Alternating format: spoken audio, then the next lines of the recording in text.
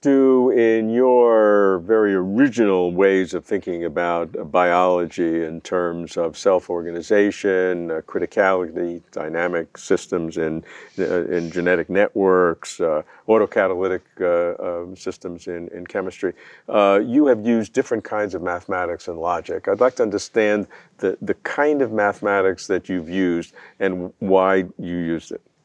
Well, mathematics has been used in an enormous number of areas in biology. There's a whole field of mathematical biology and theoretical biology.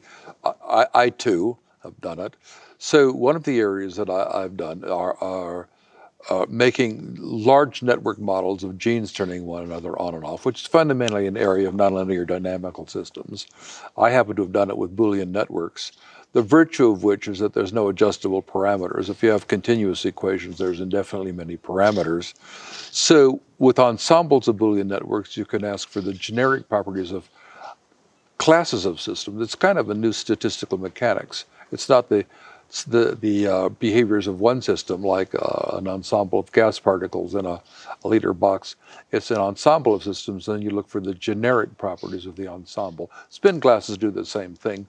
So there you're looking at properties like the numbers of attractors and the size of attractors and the stabilities of attractors, and then you're trying to relate it to attractors meaning a state to which... it's a subregion of the state space, and the system flows to the subregion and stays there. It might be a steady state. For continuous systems, it might be a limit cycle. It might be a chaotic attractor in the subregion of the space, or a quasi-periodic orbit in nonlinear... And where do you find these attractors? You find it in genetics? Do you find in the genetic expressions? The best guess now is that cell types are attractors of a genetic regulatory network. This was originally Jacob and Monod in 1961 and 1963. Then I invented ensembles of networks and found order and chaos and stability and criticality and scaling laws for the numbers of cell types and so on. So that's one area where math has been useful. About 1971, I published a paper on the origin of life due to the emergence of autocatalytic sets. And so the core issue there, this is another case of not taking the assumptions of the field seriously. At the time, everybody knew about DNA replication, and the standard hypothesis was that RNA and template replicating in RNA would be the basis of life. That's perfectly plausible, but it's not necessary. I got to where I got in a wacky way. I wondered, what if the constants of nature were a little different and we couldn't make nitrogen? We were in a universe without nitrogen. So then you couldn't make DNA. But imagine you could still make complex molecules and had chemical reactions. And I thought, what would you have to have life? Well, you'd have to have a set of molecules that catalyze their own formation out of some simple building blocks. So I call that a collectively autocatalytic set. I did some numerical experiments in 71 that showed that they could exist.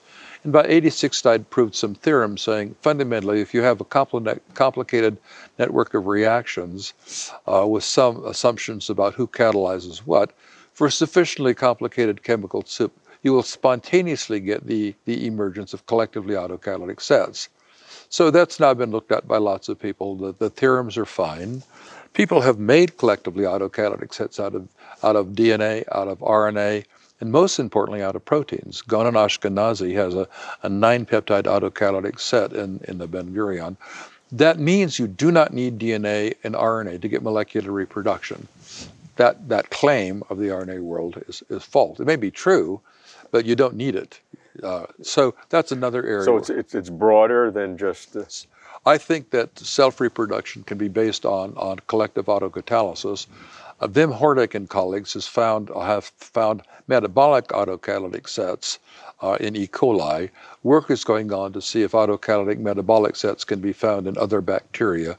I can't talk about it right now. I know the results, but it's confidential, but it's beautiful. Another area of mathematics that I've looked at, I stole from the physicists. They're called spin glasses. So I made what I called NK fitness landscapes, where there's N genes, each in 2 possible alleles, and each gene is affected by K other alleles epistatically.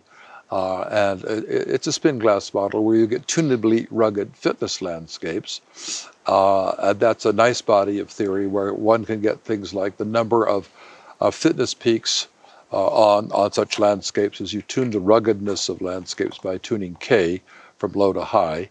So you go from a single peak landscape that's like Fujiyama to random landscapes. And there's all sorts of scaling laws for the number of peaks and the lengths of walks to peaks and how and these landscapes are broadly what? They are the whole phenotype of the... Well, yeah. So Sewell Wright invented the idea in 1932 of fitness landscapes. The population genetics was being invented. The fundamental question at that time was, could a slightly fitter allele by natural selection invade the population? And Sewell Wright invented the idea of fitness landscapes. So a population is climbing on fitness landscapes. Mm-hmm. So basically, a number of people have worked that, and I just took his idea and spin glasses, and the ideas of Eigen and Schuster of molecular evolution on RNA and protein sequences and DNA sequences on landscapes, and applied that idea. What are the mathematics of that? I stole spin glasses from Phil Anderson, Edwards, and Sherrington and Kirkpatrick.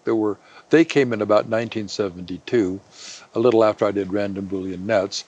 So spin glasses are real magnetic materials. They're disordered magnetic materials, and they have potential landscapes, straightforward physics potential landscapes they can be fractal. They're very complex potential surfaces that break ergodicity. So I stole the idea of of spin glasses to make my models, the NK landscapes.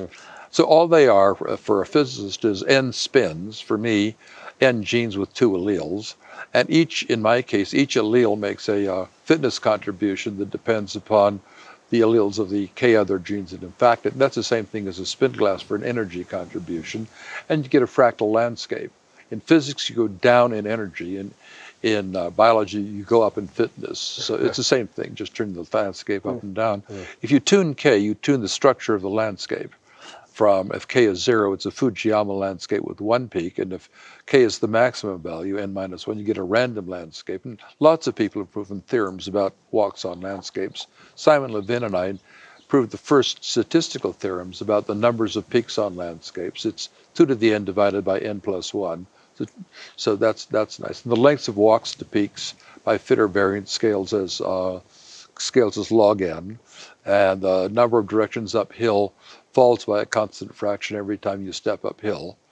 And that now all these are potentials, and then a few of them are actual. This is a description. This is a description of how should I say this? It's a model of. This is a model of. Suppose you've got 1,000 genes, right, and each gene can have 2 alleles, right, big A and little a, big B, little b. It's a model of the fitness of an organism with a haploid genotype right now, having some combination of alleles, 1 or 0 at the end loci. And what you get is a fitness landscape that's like the mountains around over the Rockies. So I have to say it a little more clearly. I have to say that you need the following: if I've got n genes or n binary variables, there's 2 to the n states.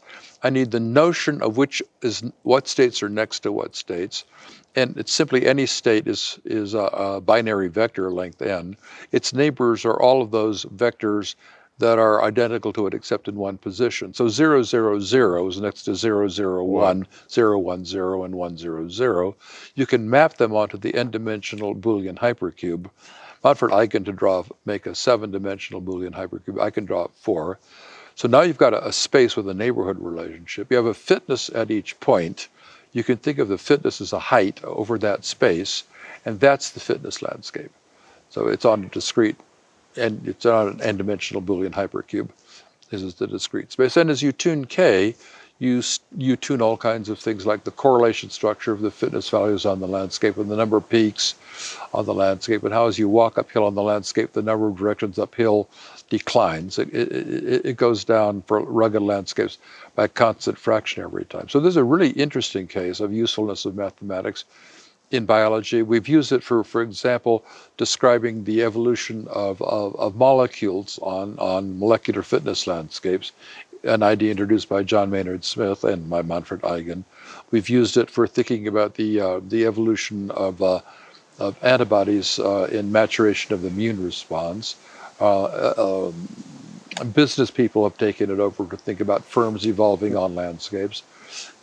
We've used it to explain what are called learning curves in economics, where every time you double the number of airplanes you produce, the cost per airplane drops by a constant fraction. That turns out to be a generic property of these landscapes.